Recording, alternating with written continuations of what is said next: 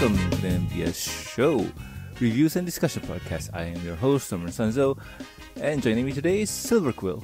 Today is all about the quality of character. Ah, yes. Also, don't steal my Ose. Just make sure it's consistent. Also joining. Donut steal.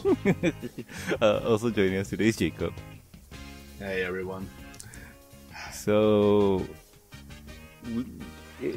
I think we telegraphed this a while back, but in today's discussion, we are going to talk about the characters we make and how we make them.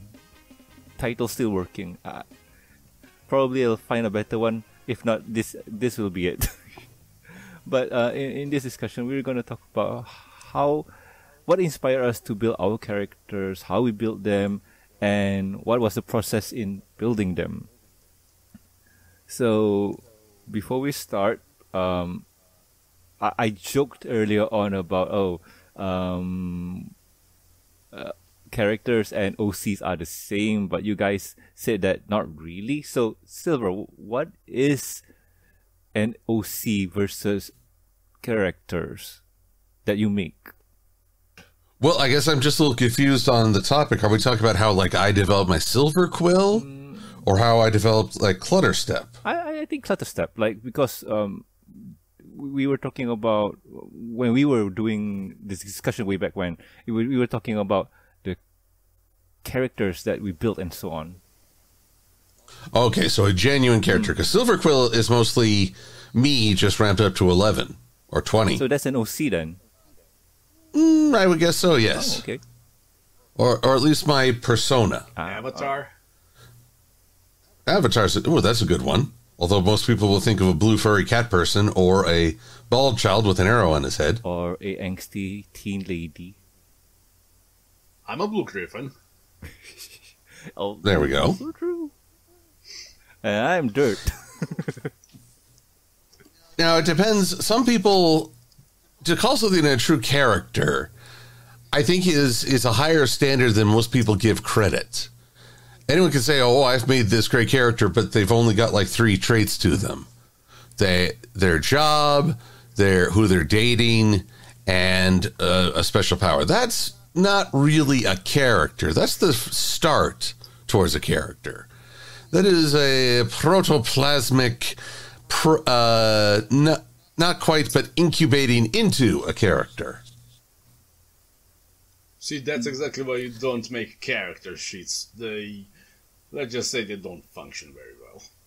Oh, that's the total opposite of what I have then. Because, for me, when I build a character, and this is in the context of D&D, where character sheets matter. You need their stats, you need their blah, blah, blah, and so on. So, for me, if I were to build a character nowadays, I would probably go for the D&D route and use that as the skeleton for building my character.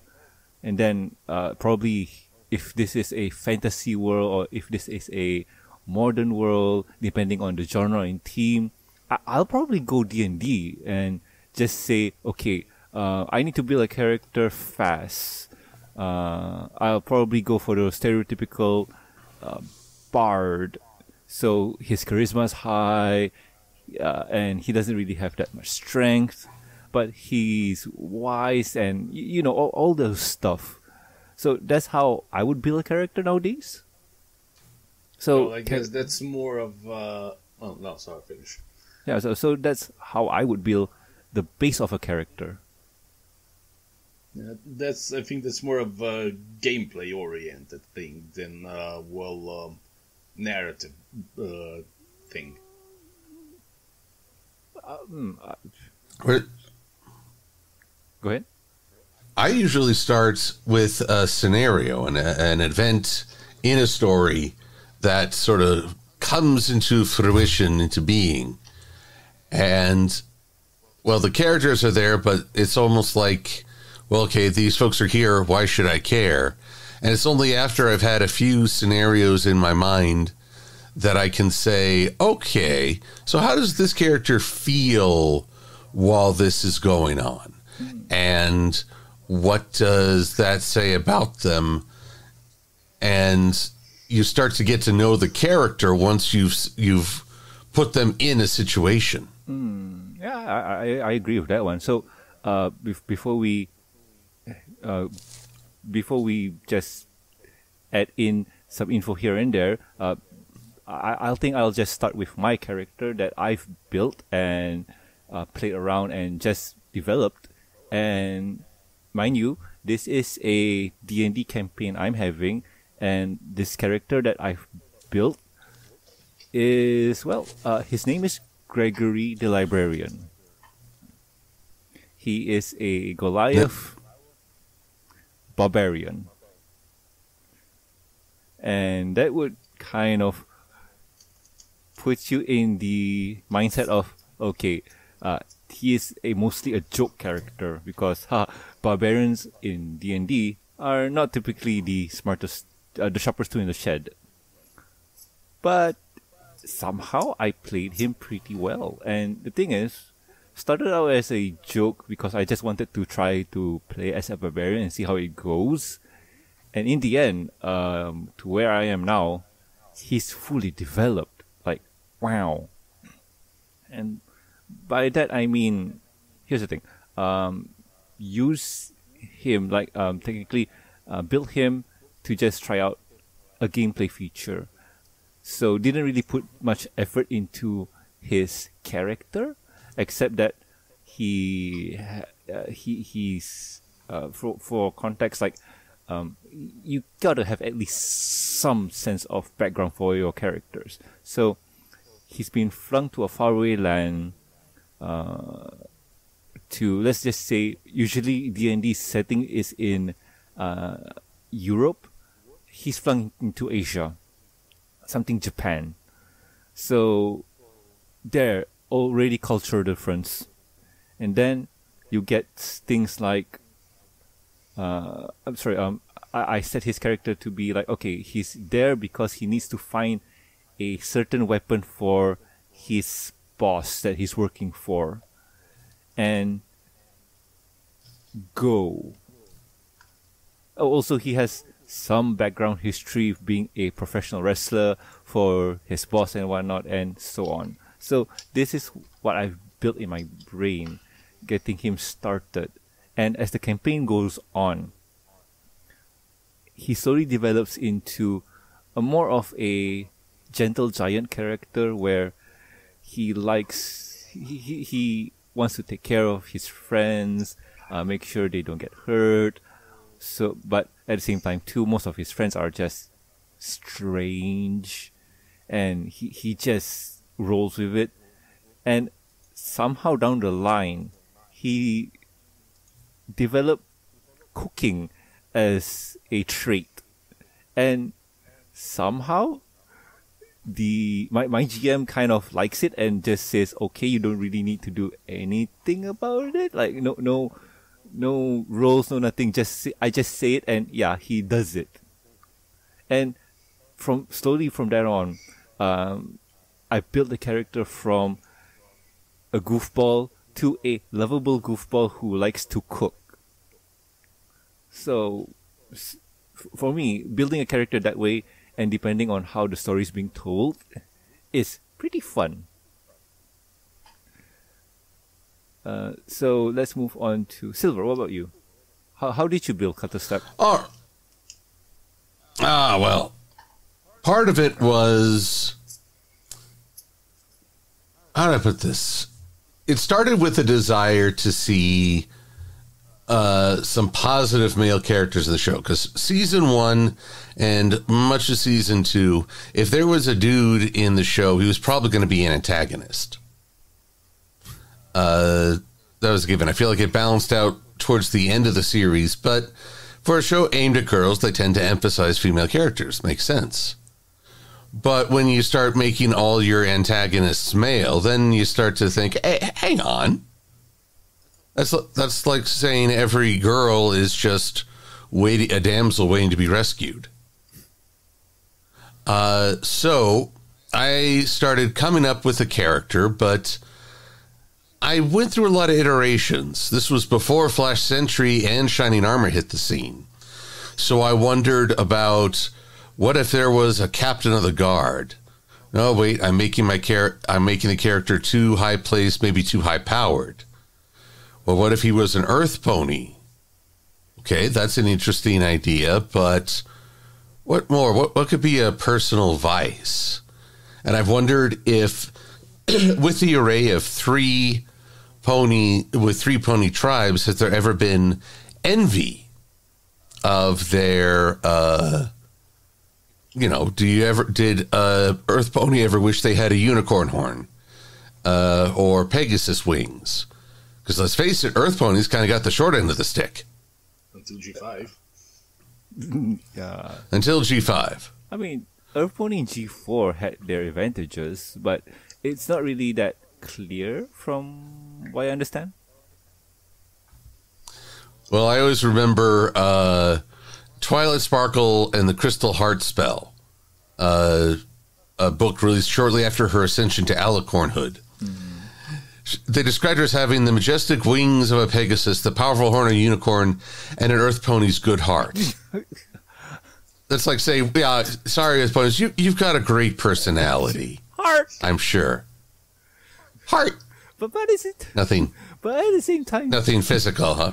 Yeah, but at the same time, too, Earth ponies, when you really analyze and look at them, they're robust. They are strong. Well, that's it. When you analyze them, when you look deeper. Yes. But surface impressions. So this could be a story of a character who is at first envious, but comes to recognize their own self-worth. So that's the start of your character, where made a character to be envious of all the other races and give them an arc where I don't have to be jealous of them. Exactly. And well, furthermore, slapstick is a fun thing for me. Couple that with, you don't want this character to be, they can't recognize their Earth pony strength right away, especially if being even an Earth pony isn't working out for them. So I imagine, well, what if bad luck followed this character around? Or if, in a weird way, he was always there at the worst moment, but the luck worked out in ways you didn't expect. It's not good luck, but it's protective luck. I see. So that's when I started coming up with a name. Okay. Clumsy, disjointed, clutter. Oh, clutter. Clutter Step. Oh, okay. Yeah, that sounds like something out of this show. Yeah. That sounds like it could work. And from there, things have... ideas just pop in. I've actually got slew of Clutter Step adventures in my head. But, well, since I started doing YouTube videos and all, he's unfortunately taken a backseat. Too bad for the poor dude. Like, he really... And when you really think about it, Silver, that's Cluster Step for you. It's true. And it's funny, one of my friends recently learned, wait, you ship your OC with Twilight Sparkle. Yes, I like the idea of a Earth pony winning the heart of an alicorn. Because so often people seem to ship like high power characters together. I like the idea of simple charm, kind of like the princess and the pauper falling in love. And she's like, but you're shipping your character with your OC with the show character. Yes, I know that's a cardinal sin, but I'm willing to walk that treacherous road. I mean, it's just to see if I can make it believable. If you write it right, yes, it can. But no comments, man. No comments. But I like the concept, Silver. Like having them evolve over time. Yeah, that is a good one. That is a good one. So when writing for Clutter, right, or when building Clutter, have you noticed any quirk that he has somehow developed? Well, let's see here. Actually, yes, he has, with all the problems that seem to come up and all the ways that it can go really wrong for him, he's actually categorized everything. A bit like Twilight, he makes lists in his head for scenarios that ways could go wrong and how he responds. He even has like the top 50 ways he expects he might die. Wait, what? Wait, what? Here's an idea. In G1, there was a giant spider-esque monster called Og. I don't know if you guys remember him, or if you've ever seen him. Which one? He was in My Little Pony, the movie, and... Let's see, how does one even spell Og? Yep. 63 movie? Sorry, the 93 movie. Yes. 83 movie, sorry, my bad. 83 movie, and I'm not quite that old, thank you very much. 63 movie, indeed. Harumph. My bad. Nah, I'm just giving you a hard time. But no, oh wow, we go way back. We go way back. But I thought, would it be fun to introduce Og as a character in G4? So, at first I picture Clutter. He's fallen into the web. And here's this giant spider advancing. And all Clutter says is scenario 43. Sorry. And then the spider backs off and actually starts talking in somewhat broken English of what is scenario. And Og became my version of the person in the cave, the parable of someone who has left ignorance behind but is blinded by the world outside and the temptation. So Og is very curious about the world, but has never been able to interact with it because, well, mostly everyone's afraid of a giant spider. Obviously. So he learns little bits of English or whatever Ponish from what he overhears, but there's a lot of words he just doesn't know. And he becomes a voracious reader to become more acquainted. Even his name is like, Clutter asks, well, what do people call you? Oh, they say, ah! Okay, Og. There you go. That's how he's named. I love it. I love it. So a lot of it is, sometimes I feel like a character is at their best when you turn off trying to force them, and instead it's almost like you're listening in, you're transcribing. Your imagination gets the momentum going, and new characters and situations are sort of birthed off that. However, much like your D&D sheets, there are folks who have created character questionnaires to help flesh out said characters. For example, Melissa B. Newton on her blog has put together 40 plus personal questions for your character. These can include, what topics are they passionate about? What topics could they never learn enough about? Oh. What are their 3 favorite smells? Oh, wow. Are they a cuddler? What are their allergies? What peeves them? Oh, wow. Yeah, this is something good to build a character trait on. Like, yeah, to be honest, we all want to have that overpowered character where he is a demon lord from a other world and he's just the most superpower, awesome character ever. Insert isekai here. But at the same time, too, having character quirks is fun. As long as they don't overwhelm the character. it sounds like you have personal experience in this.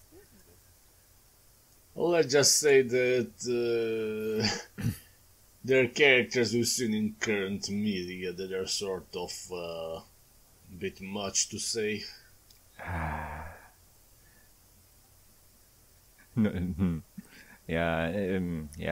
comment on that one because certain people like to write their characters certain ways. You know what? I'll be fascinated to ask Greg to do this. This looks fun. Well, you know what they say. Some people are quirky, others have personalities. So, Jacob, what about you? How did you build your characters? Oh, okay. Characters. I thought you were going to say a character, and I was going to say which one. Yeah, because since you're a story writer, you have many, and I would say pick one of your favorites, but that's saying like pick one of your favorite children. Exactly. Do it. Where to begin? Before I actually started to write my story altogether, I was sort of enamored with this one artist that was on the DeviantArt that, he started off as a Sonic artist, and after that he progressed into doing his own series, but it sort of still looked sort of Sonic-esque. Have you ever heard of Elson Wong? Elson or Elson Wong? No, can't say that I have. Can't say I have. Okay.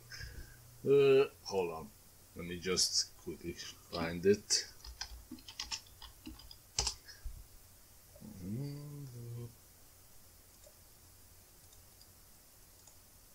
Formerly known as Dark Speeds. He started his own series and I don't know, maybe it was 10-15 years ago. It was called the Grant Ashford Fortune, and let's say that I took my liking to the series sort of to the extreme, to the point that I was actually questioning if it'd be alright if I joined his team, because I had ideas of my own that I could maybe add to the series, but eventually the whole thing fell apart. Let's just say his early writing was sort of, let's put it like that, amateurish. Too much anime tropes, if you get my drift. All right. Yeah, but Fair enough. yeah. But after a while, like when I saw that the series wasn't going anywhere, but I still had all these ideas in my head, I should have said, you know what? Why don't I try something on my own for a change? And since I was sort of starting to get into the whole writing thing somewhere later down the line, I sort of started to get the idea of what characters I could have, because, I sort of like the hold on, just try to put this properly together. I sort of like the cast that has a lot of characters. I guess it's sort of a fault because I got used to watching One Piece, reading One Piece, because you got like 10 plus main characters there. And I also was... And counting. What? And counting. I feel like the crew keeps growing. I mean, they're a pirate crew, so that makes sense. Yeah. Well, it depends entirely on how strong one can get. Because... No, I'm not gonna go into the discussion because we'd go down the rabbit hole with that one. Yeah, and I've also been playing a lot of RPG games on PC, like Dragon Age Origins, and what was it? Oh yeah, Star Wars: The Old Republic, and the sequel that came. Those are a big influence on me on making cast that has more than 1, 2, or 3 characters. So that's how I started. But I still didn't get the setting at the time. And then I sort of I was sort of browsing the YouTube one day, and a blast from the past came back. Have you ever heard of Xena the Warrior Princess? I remember that show. That was fun. Yeah. Kevin Sorbo. Oh, that was Hercules. Like he made an appearance. Lucy Lawless. Yeah.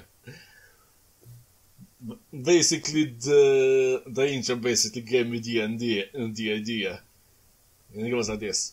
The trumpets play, and then it goes, "In the time of ancient gods, warlords, and kings, a land in turmoil cried out for a hero." And that's how I basically got the idea for the world, at least the setting, how to start it up. And after that, well, there were some characters that I already had from the previous, when I was doing that thing earlier. But others I had to work on a little bit. So basically, I got this many. Hold on, let me just. Yeah, they sort of got 9 main characters all together. So you got the main hero. You've got the quote-unquote Lancer.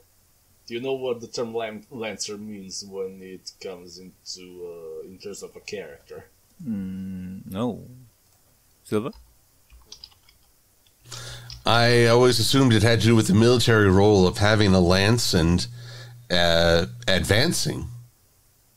Well, it's sort of a fall for the hero that's closely allied. So that's basically, imagine Luke Skywalker and Han Solo. Which one's the sidekick? The one that does the big boom. They alternate. Yeah. Unlike Ray, who's like, everybody's my sidekick.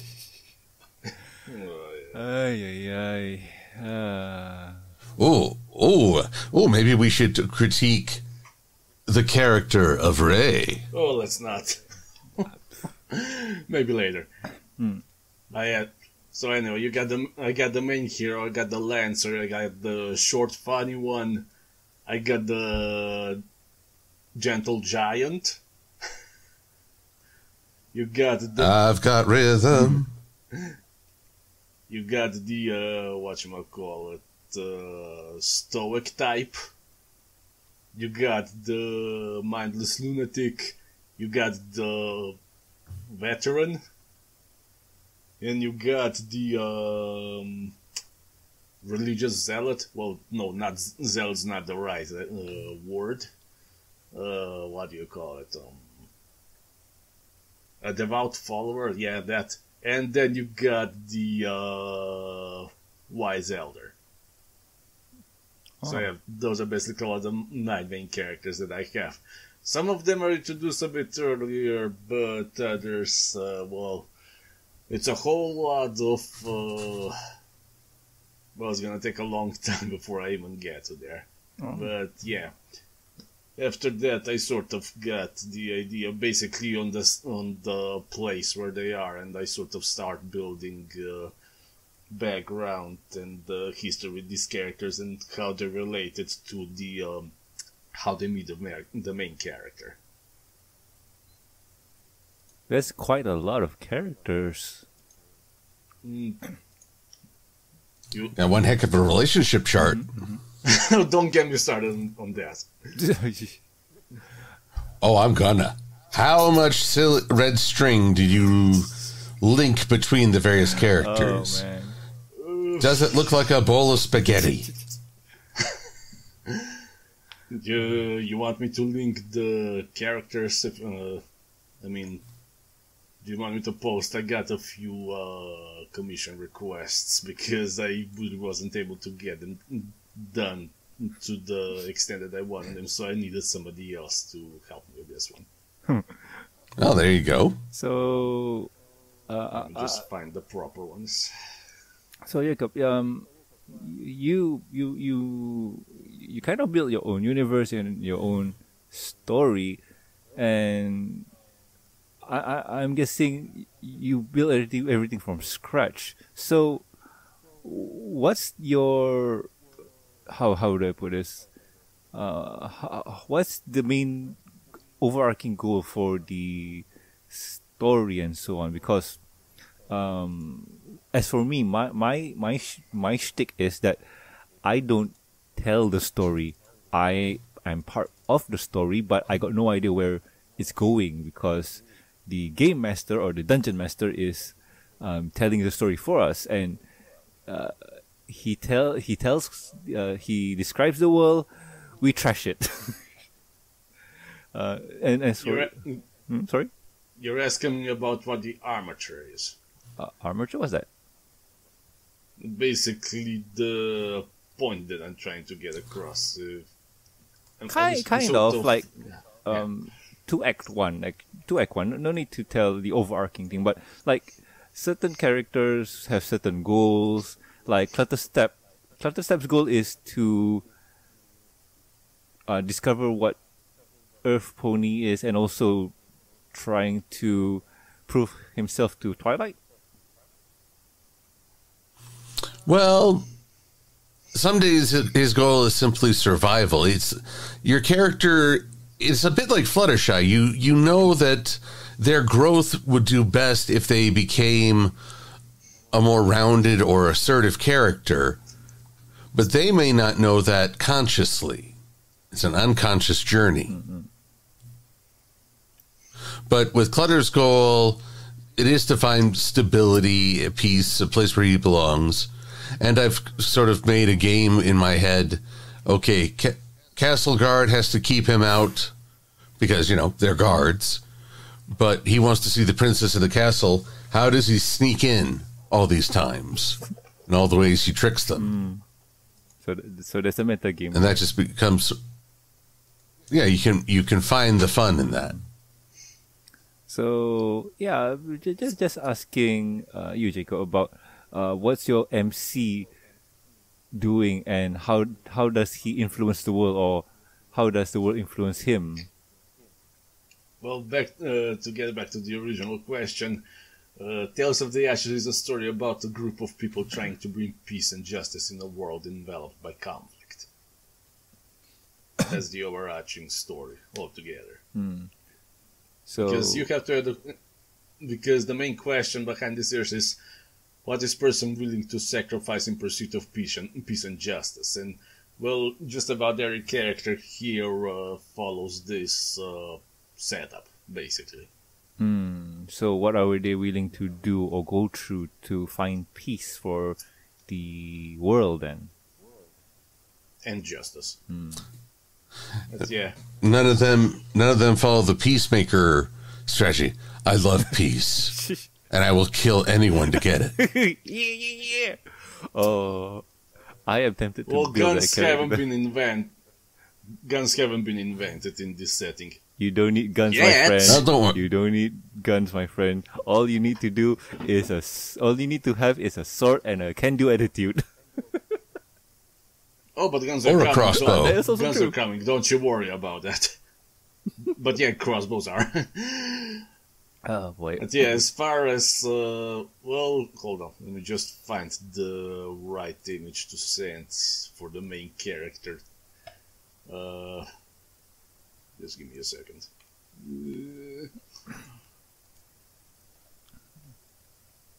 So while you try and look for images, Silver. So for Clutterstep, what's your future plan for him?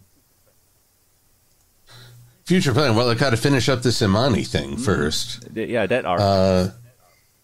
And that features a great deal of conflict. He would return to Equestria to find it greatly changed after Twilight's ascension. Settle down in Ponyville for a while and try to just live his life amongst probably one of the most chaotic towns in Equestria. Oh, I also am guessing that this is a few... So, he's stuck in quote-unquote... Far Asia. Oh, Asia. I thought it was,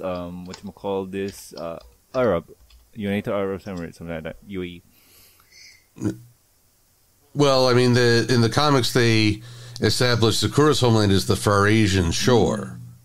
So I'm working off that. All right. Silver, can I intervene just a second? I've been through that name so many times, and I want to ask something. Where is Asia? Well, I mean, we have the phrase Eurasia. That is also true. Well, yeah, well, yes, but where is Asia in the? Hold on. Farisi. No, hold on a second. Farasi. That reads more like Farasi. Well, there is a Farasan island, but that's in Saudi Arabia. Because as far as I understand, the word Farasi comes from it was word for zebra that people of Middle Africa, I forgot what ethnicity it was already, they stopped using it some time ago. This is news to me. I must Farasi, Library of. Well, no, that's a video game, I think. Sakura's backstory. Let's just see what their WordPress Far Asian F. Then again, given that the Far Asian seems to be located on the Nile in the edge of Egypt, as Arabian points out the troublesome things of.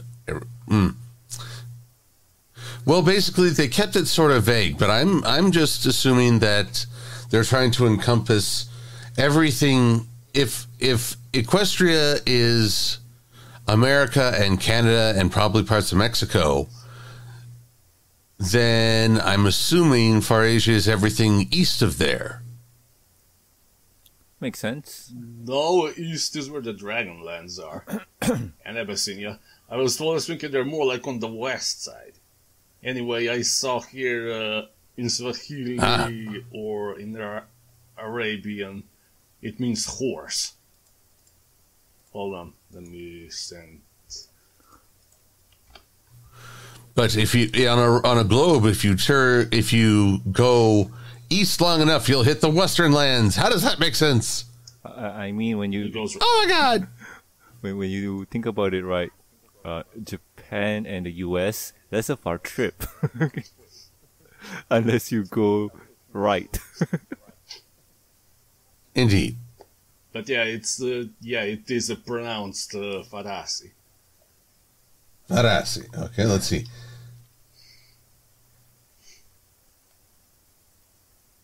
So it would be Farasian? I guess, yeah. Interesting. Oh, interesting. It also translates as night with a K. Oh, night, like the warrior thing. No, more like Exactly. a chess thing. What, like, I'm sorry. A chess. Get it? Because it's a horse. Gotcha. That's silly. Horses can't be nice. Just as stupid. But anyway, Jacob, you found pictures. So this is your character? Yeah, this is the main character out of all the nine. Lars Alvaro. I mean, I could let you guys read the whole first 3 chapters on your own, but I'm just gonna give you a quick rundown on what happened. It's gonna be spoilers, but whatever. Basically, the story starts with Lars and his grandpa returning to the village where they encounter him being assaulted by a pair of bandits. But he manages to beat them. But then it turns out that the woman and the bandits were basically just reconnaissance, posing as an event that's happening, and they report back to their bandit leader. And that night, the bandits attack their village, and well, Lars is the one that is forced to fight back against the leader and his lackeys. And while he does prevail in the end, unfortunately, there's a price had to be paid. Makes sense. And after that, yeah. And then Larsa leaves the village and goes to a neighboring town, and a whole lot of things happen there that, well, let's just say there's something rotten in the sewers. All right. I'll be telling The Teenage Mutant Ninja Turtle. Nope, sorry. Oh, boy. So, I mean, I'd probably, if I wasn't such a slow worker on the comic, because I have to both write and draw at the same time, and the drawing part's sort of an extremely slow process for me. So yeah, Well, it's been like 5 years. If I could work faster, I'd probably have a whole volume 1 done by now. But unfortunately, I'm barely halfway there. all right. So, But yeah, no problem. I'm sure you'll get to it. So here's something that I've thought. So Silver, for Cross the Step, what type of character is he in the character chart thing that you always use? The archetypal study? Well, a character can take on many different versions. At first, he is the fool, because intentionally or no, he throws your life into chaos and gets you to appreciate what you really have. That's part of his odd luck. But as he moves forward and encounters more enemies or threats, becomes more of a warrior. But eventually its connections with others emphasize the lover aspect. And finally, if the love story comes to fruition, you become the king. As well, it's said that in stories, Arthur and Guinevere, or the Scorpion King and the prophet woman who sees his coming. It's said that the woman accepting the protagonist is reflective of the land itself accepting him. That's a archetypal representation. I'm not sure if women appreciate that, because it means their character is, well, the female character is a proxy rather than a character in her own right. But it's the prevalent theory. But they can also represent the state of the character, or what who she represents for. I mean, if she's the princess and she gets hooked up with, like, for example, Cut the Step, wouldn't that mean that the nation acknowledges him also? Well, that's the thing. That is what it's meant to represent, but it doesn't necessarily grant a full character to the female protagonist. Think about Princess Peach or Princess Zelda. In the early days of the games, how much did they really have a character? Mario. The only what you call this characteristic for Peach back then was she was always away and she baked a cake for Mario. Whoop-de-doo. Whoop-de-doo. So, I mean, that's part of it. But to this you have to ask a question: can a character exist solely for a specific thing? Like, can a character exist solely to uplift another character, or does the other character need to have something more? You can have a character that is meant just to uplift others, but that I find that often feels like a very stagnant. That's what we call a flat character arc. The character does not really change. They know what is right. The story is more about how their actions change the world around them, which means that other characters are having arcs around them. Here's an interesting example. A lot of people I've talked to, when I ask, what's your character's flaw? They say, oh, they only get angry when they see innocents being hurt. It's like, oh, you've got the Optimus Prime model. You know, his only weakness is his flaw, is his care for all living things. That doesn't fly well if it's just Optimus in the story. But he has an entire cast of flawed Autobot soldiers around him, and he becomes sort of the parental figure as such. And so, therefore, you can have the flat character influencing all the flawed characters around them, but it requires a group dynamic. In this case, probably Jakob has discovered, because he mentioned he has multiple characters going on for him. Indeedy. Hold on, I'm trying to pick onto the proper images right now, so you guys get a better idea of what you're dealing with. All right. I sort of zoned out. Can you repeat what was the question? The character, whatchamacallit, I forgot. Not personality, but the archetype. Like you mentioned earlier on, Jacob, about your character being the Lancer and so on, but that's something different. How would you describe that, Silver?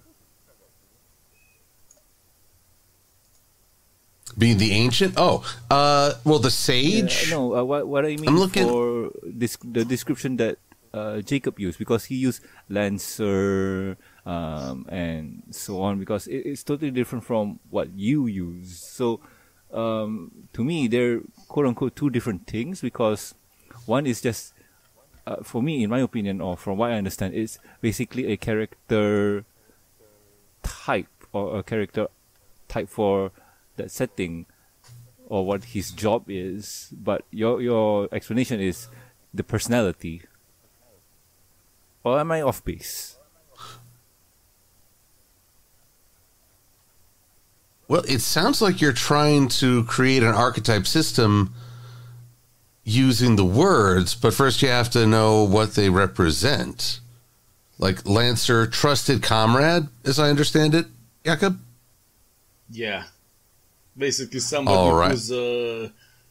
who's on the side of the main character, but he's sort of not exactly opposite, but he would do something that the main character wouldn't think about, if that makes sense. So we take several things away from that. He could actually be an artist whose main goal is innovation, doing something that the main character wouldn't consider. Could be a hero in their own right, mastery of a certain skill. Or they could be an explorer, where the emphasis is freedom to act in ways that others wouldn't anticipate. Those are three archetypes right out of Jung's initial 12. All right. So the more I think about my character, Greg, he starts off as the fool, but as I think as time goes on, he could be the parental figure. What was that called again? The parent or a caregiver? Providing structure, probably, and service. That is true, but knowing my player base, they do what they want. But yes, that makes sense. Well, they do what they want.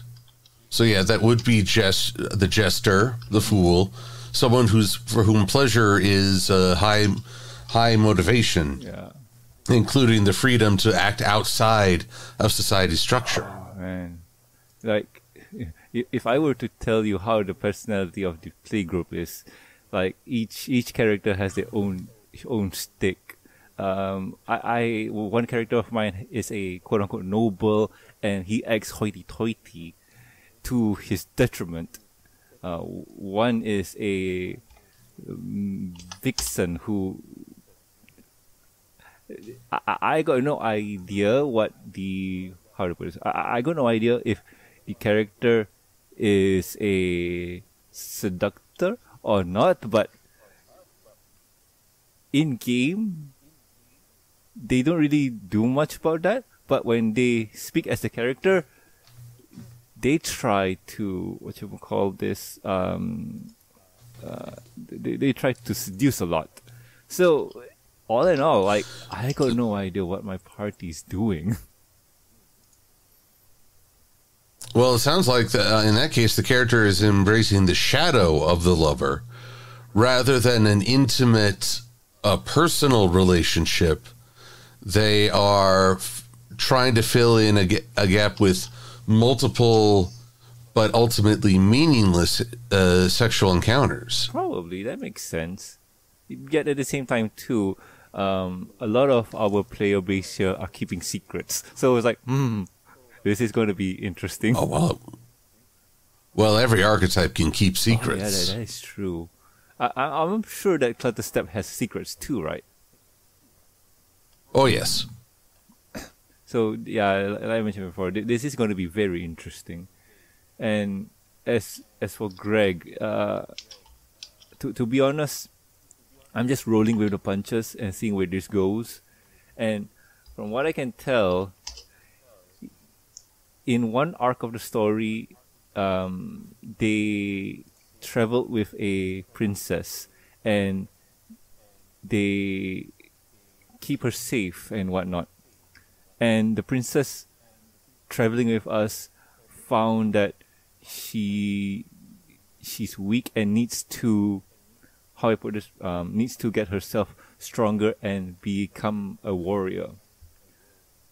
And Greg, my character, after everything is done and she's safe, gives the princess one of his weapons, which is a lightning javelin, and tells her that get good with it.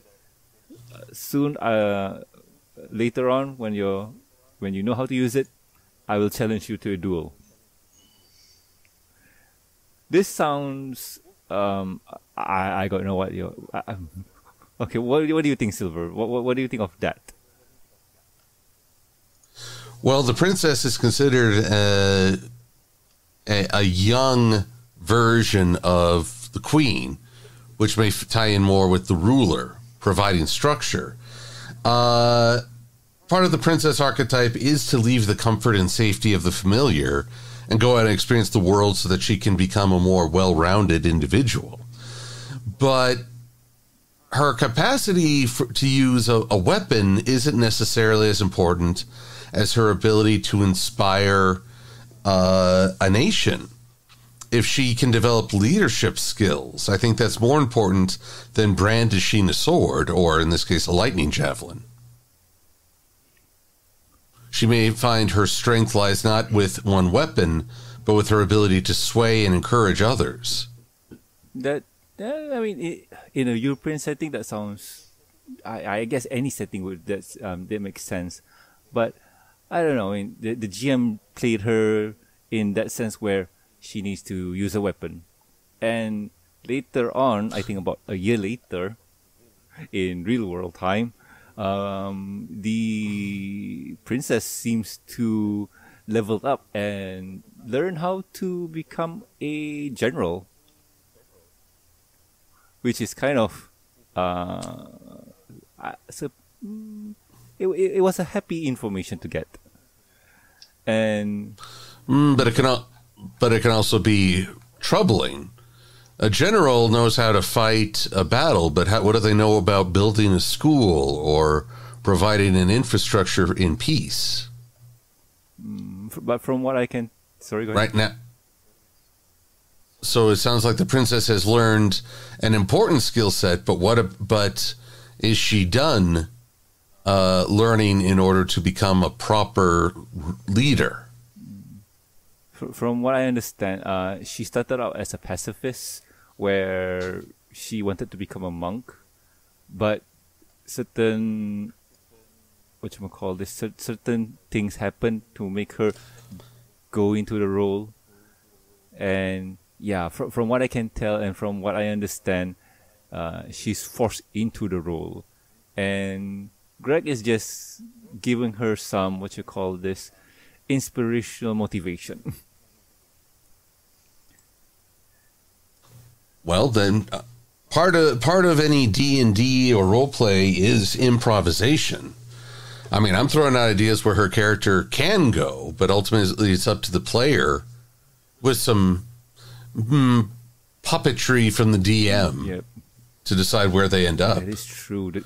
I mean, if she chooses to renounce her royal title and live a different life, well, that's something else. Probably. I mean, the princess is controlled by the GM, so we'll have to wait and see. But yeah, I am fascinated where this goes, because by looking at what the GM's doing, he's playing her safe, where she's taken up the mantle of general and leading and giving inspiration to the group while learning herself. And it seems that the army, or her army, is devoted to her. So yeah, that's a fun concept to see. But is she done growing? There's the question. All characters are on the path to what they call individuation. Realizing your full self, a balance between logic and emotion, aggression and pacifism. Or some other extremes. Being able to connect with others, but also being able to focus on what needs to be done, possibly at the detriment of others. Yeah, and I totally agree with that. Like, and just seeing that, or just, you know what? I can't wait to see where this goes, because this is going to be fun. Like, you gave me some ideas in my head to hoping that the GM will take this and use it in the future. Yeah, so we'll see how this goes. But yes, like I said, let's see where this goes, and I'll inform you with what Greg's been doing later on if there's any update, because right now he's just there supporting the players, being himself. But yes, Jacob, you posted pictures. Yeah, this is basically the entirety of the main cast now. You've got Marquis Vienna, who's the aforementioned Lancer. Then you've got Lao Tian, who's the short, funny girl. Then you've got Grimoro, the sperm whale, who's a gentle giant. Then there's Phyllis. I don't know how to describe.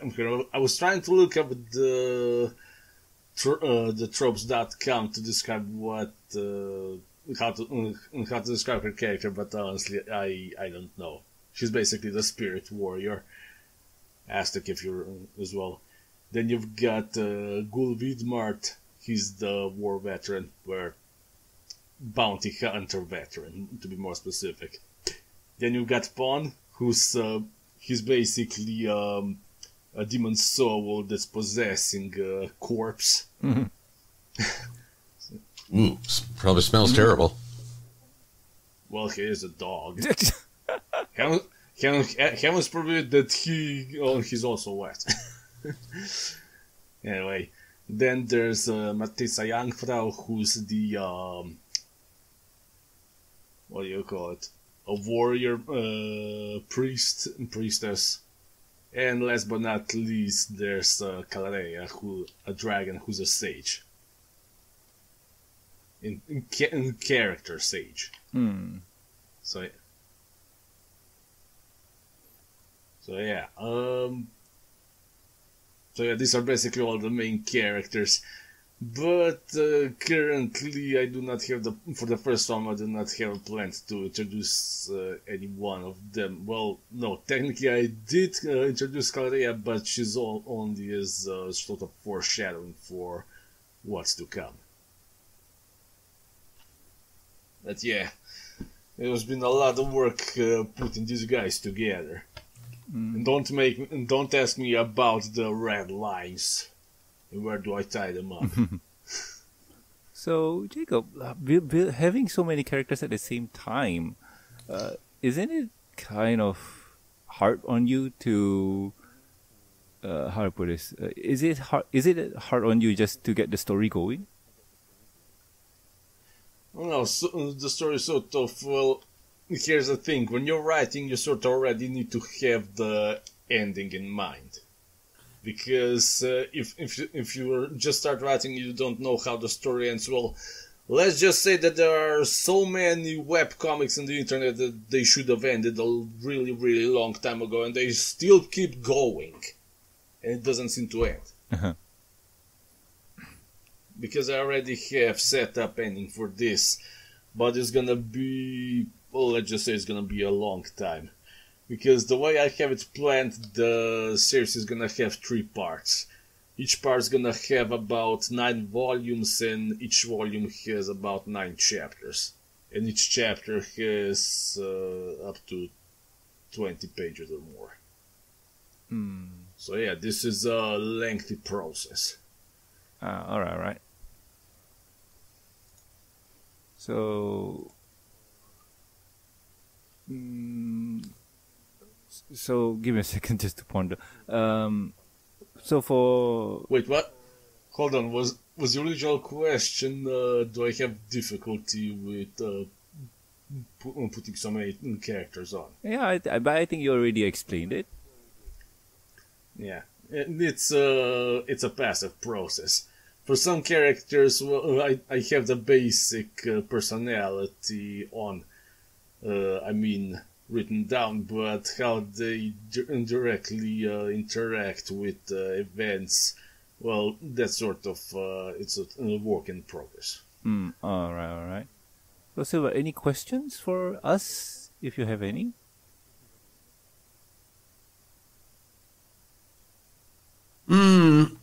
Here's a question for everyone. How much is an homage versus a ripoff?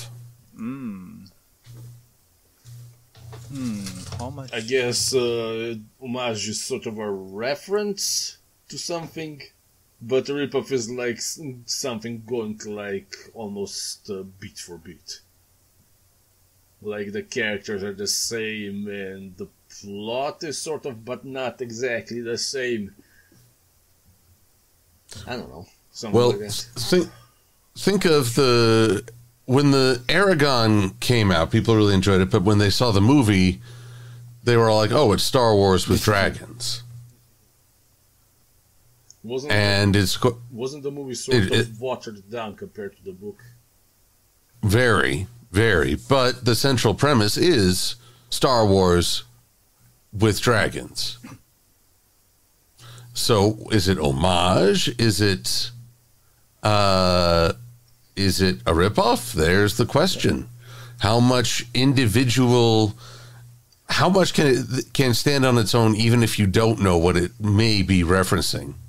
I don't know. I think that this is sort of the creator doing the. I think it's my own enough that somebody wouldn't consider it too close to something else that already exists. So I wouldn't call it neither as homage or a ripoff. It depends on the person, to be honest. Like, how do I put this? Like, there's a fine line between homage and ripoff, because, for example, like my character Greg, he is an homage to another character that I am inspired by, because the the YouTube channel / group called Critical Role, their first campaign, they had a Goliath barbarian named Grog Strongjaw, and my character here was, I'll admit it, was a 1-to-1 copy of him. But as time goes on, I develop certain aspects of him to make him totally his own character. So I would say that Greg here is a homage to Grog.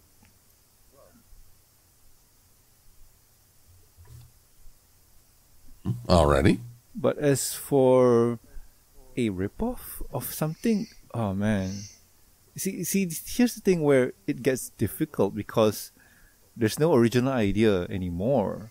So anything that you do is something or is similar to something else.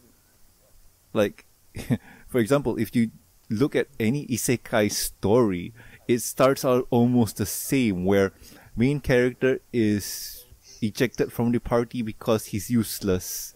Now, what's the difference between this and what's going to happen later on? Because like it all starts the same.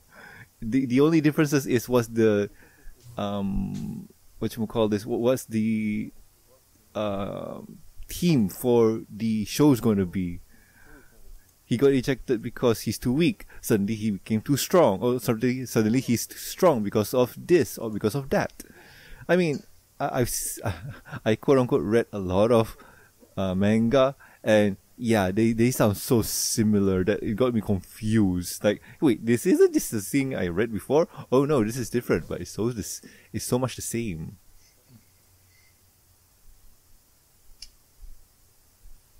Well, to be honest, I've steered clear.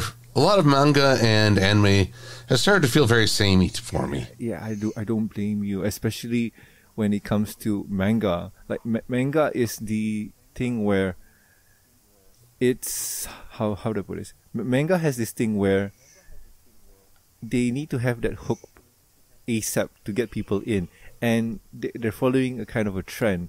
When it comes to anime, there's a bit of work put into it where, yeah, if this idea is popular in manga or novel form, they'll probably do something with it in anime form.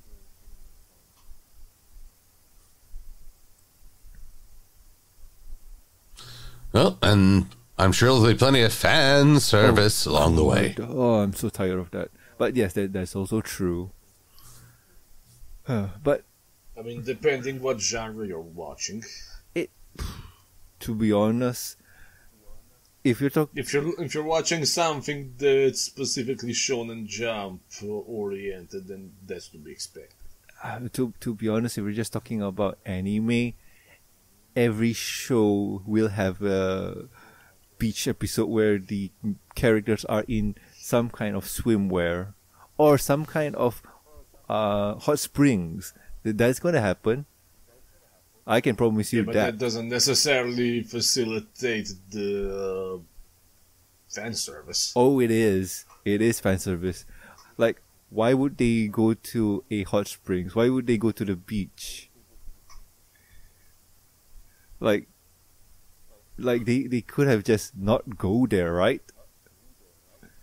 And could have. But in terms of manga and so on, they went there. This is also depends on the story where it goes from there, but they just went there to have a vacation. And you get what I mean by, okay, this is just them going to have a fan service episode or fan service chapter. Talking about fan service, have any of you guys done anything to that? What, made a fan service of our characters? Having a fan service chapter, like they just went to this or that, and something similar to fan service. I'm not gonna answer that question. So yes, then. can't say that. Don't put your words in my mouth, Norman. Yeah, that's an erroneous assumption. But myself, I can't say I've done that. No. All right, makes sense. But if we're talking fan service, I think we've actually hit the bottom of the barrel. I don't know how to respond to that, because I do understand why you want to do that, because of money. But at the same time, too, I don't like it. But is it Silver? Is it really bottom of the barrel? Here's the thing. There's nothing, I don't consider anything truly wrong with fan service until you realize that's the only thing that they're offering. There are a lot of enemies that is just panty shots, swimsuit, bikini, fan service, fan service, fan service. Those. In that case, yes, I think you've hit the bottom barrel, because you're saying that's all my audience wants. You're essentially being Michael Bay. Yeah, and also by that point, the character personality, or the character, whatever you want to call it, is just, this person has striped panties versus this person has lace panties.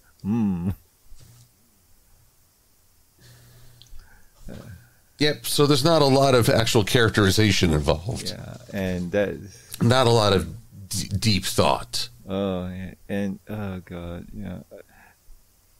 I totally understand you, man. Like, but at the same time too, when you analyze in terms of personality weakness and whatnot, you do have the trope of the lady character having the small breasts versus one being envious of the person with the bigger breasts. I have something like this going on. It's a trope. It's a trope, but I mean, I think a deeper insecurity would be that they feel some shame in their body. Yes. Or so they need to address that shame. And I've never known an anime that really went that route. They just had the brief breast comparison, and then it was mostly forgotten. It plays off as a joke most of the time. And yeah, like I said, I'm tired of it. But anywho, I think that's about it, unless anybody wants to add anything more to it. I don't think I hear anything. Alrighty then. Silver, anything more? No? Nope. There are a lot of ways to discover your character, and there are a lot of tutorials out there. So anyone who is uncertain, just do a search on YouTube or Google will help guide the path. That is true. So Silver, just for a this, just to sum it up for you, what's your way of building a character, and how would you recommend people do it, following your style? Well, I'm not going to recommend to follow my style, because that is my style. For some people, it's a different style. You need to find your style in order to create a character. And it's going to vary, so try different approaches. Try watching a show and trying maybe to come up with a variant of that character. Try coming up with a scenario and the character you'd like to see in tackling that scenario. Or maybe you want to make a statement or have a character that represents an idea. Then you craft a character around that idea. The big thing is to always ask deeper questions. Put on your best Buttons and Mindy impersonation. Why? Why? Because that's how you get at the heart of a character. You keep asking, why this, why that? All right. I mean, that also goes for the world building in general. Exactly. Right. Yeah, those are good advice. Jacob, any advice for the general audience? Well, for the general idea on how to create characters, I can't really give. But if you're planning to do it, if you're planning to make characters for a story that you're doing, well, first figure out how the story is gonna start and how it's gonna end, because the entirety is purely dependable on this. And after that, well, just go with it. I don't know how much to say, but well, if you got the idea what characters like, put him in a situation, then think about how he or she would react. All right. I think those are good advice. And as for me and what I can give for advice in terms of building a character, to be honest, decide on how you want your character. like the guy said, what's the scenario here and what's the end game for them. But if you're just a person that just want to build a character and stockpile them, I say just use the D&D character sheet and see where it goes from there. Because when you take a look-see at just building a character for D&D, you'll get things like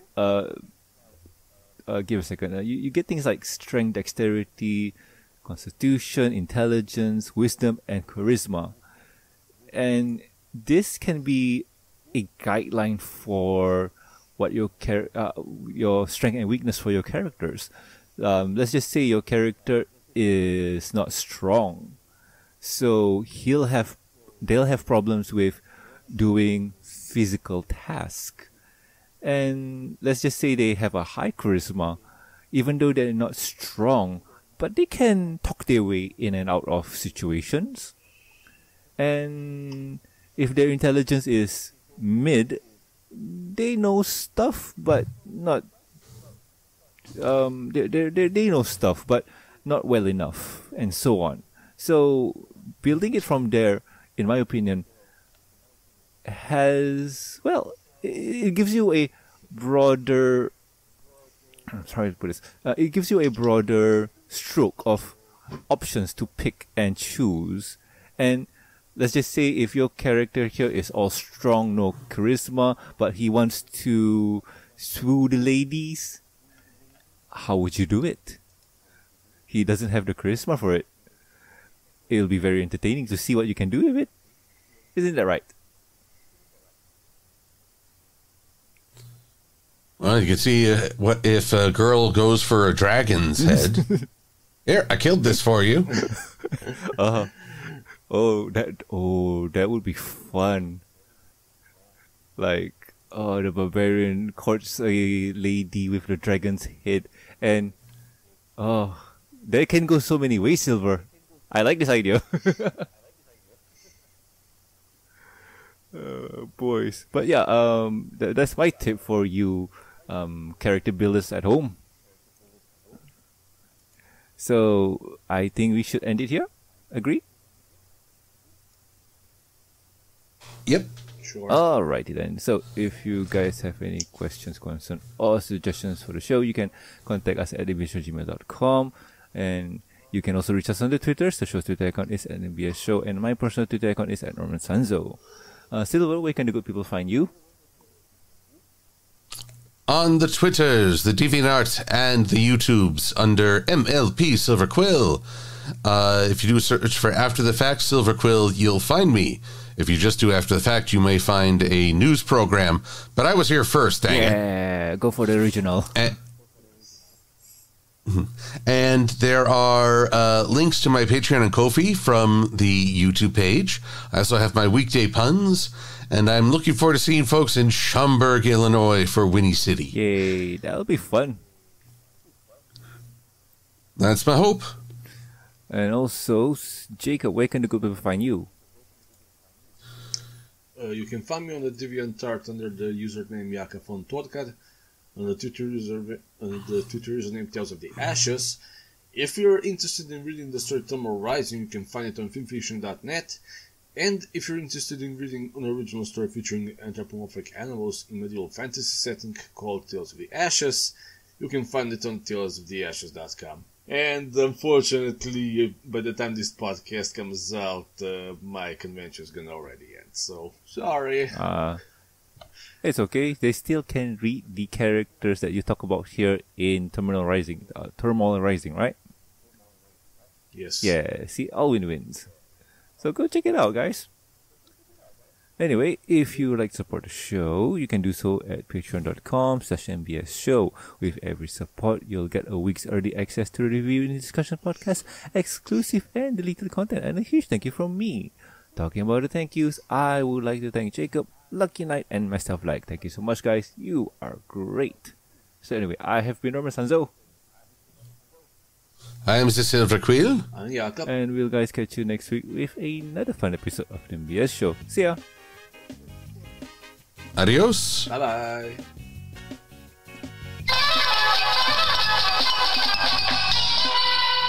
So, have you ever wondered if your character would come alive and what would they say to you? Well, considering that every writer is supposed to put their character through hell, I think the first thing they say is, "Oh, you bastard." Oh, so true, so true. Also, he'll ask, where's my happy ending?